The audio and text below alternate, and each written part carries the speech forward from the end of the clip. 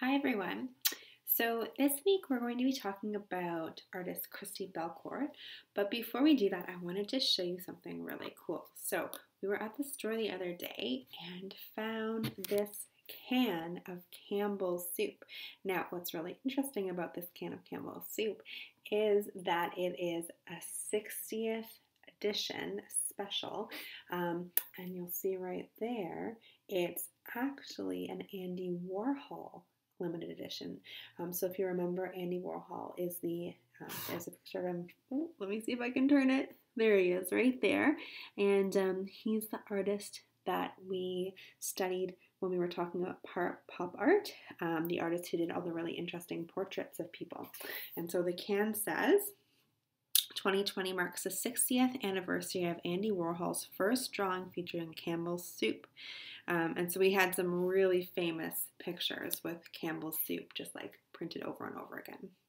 So this week we're going to be talking about Christie Belcourt, and the reason why I chose Christie to focus on this week is because A, we've kind of been talking a lot about men artists, and I thought it was time that we talked about a woman, and B, she's Canadian, which is pretty cool.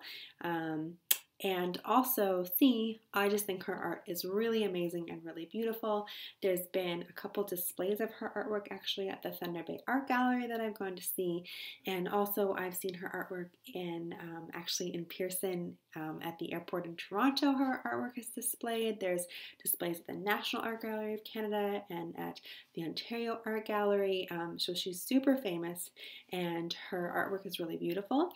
So I'm going to go to a little bit of a slides presentation now where you can see some pictures, learn a little bit more about her, and then there's going to be some videos that you can watch where you'll actually hear her talking about her artwork. So I hope that you enjoy her artwork as much as I do, and that you enjoy learning about a different artist. So this first picture, I wanted to show you this painting. The reason I wanted to put it on here first is because it's actually a painting that has been hanging in Pearson Airport in Toronto. And so it's one of the reasons that I thought about Christie Belcourt when I was thinking about who we might want to look at this week.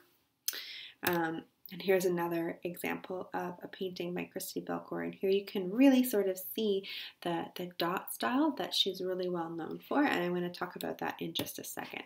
So who is Christie Belcourt? She is a Michif or Métis visual artist. So she's an Indigenous Canadian woman. And she has a deep respect for Mother Earth, the traditions, and the knowledge of her people. And that really comes across in her paintings.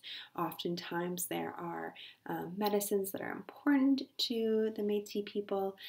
There's teachings about respect and about the earth and water in her paintings. She's also, in addition to being a painter, she's also a community-based artist. And actually, we're going to spend 2 weeks looking at the work of Christie Belcourt, and we're going to talk about some of her community activism next week. And so she does a lot of work as an environmental advocate, advocating for the lands, the waters, and Indigenous people. She also led and coordinated the Walking with Our Sisters project, which actually spent some time here in Thunder Bay. And it's a project that honors murdered or missing Indigenous women. Her style of painting is meant to represent beadwork.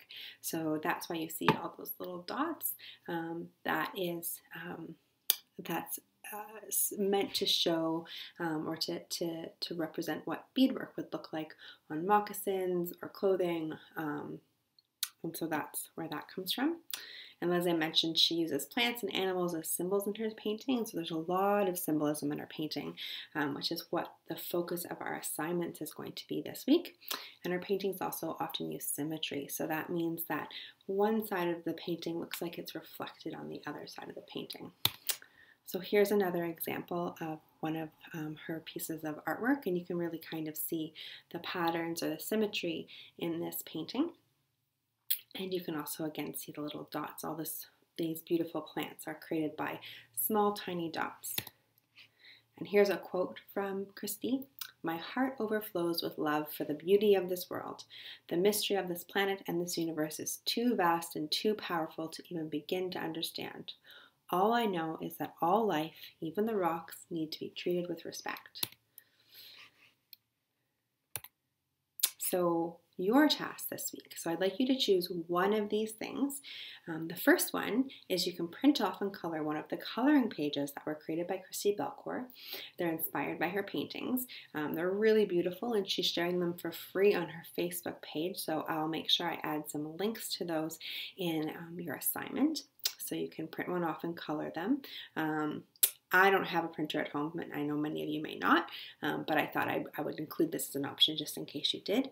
And once you're finished coloring, make sure you take a picture of it and share it with me.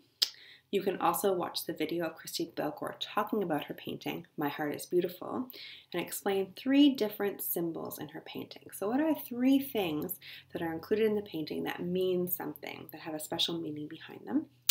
And the last one, option 3, you can create your own piece of art that uses a symbol to communicate a message. Take a picture of it and share it with me. You can choose any style of art that you would like, drawing, painting, sculpture. It doesn't have to look anything like a Christie Belcourt painting, but it has to include at least one symbol in it. And I'm going to show you an example of something I created in just a second.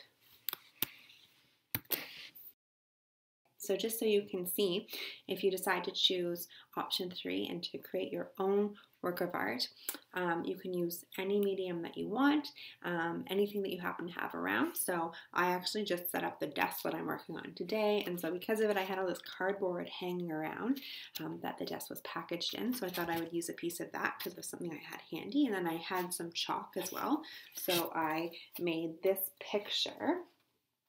So you can see it doesn't look anything like a Christie Belcourt painting, but I created it because for me, water really symbolizes freedom. The feeling of being, of swimming in a lake or in the ocean. I feel weightless and I feel free. And so especially right now when I'm spending so much time at home, I wanted to create something that symbolizes that idea of freedom for me. So that's what this painting does, or not painting, drawing, chalk drawing does. So you can create a piece of work with any kind of pencils, markers, paints. You can create a sculpture like we did last week, really anything you want that has some sort of symbol in it.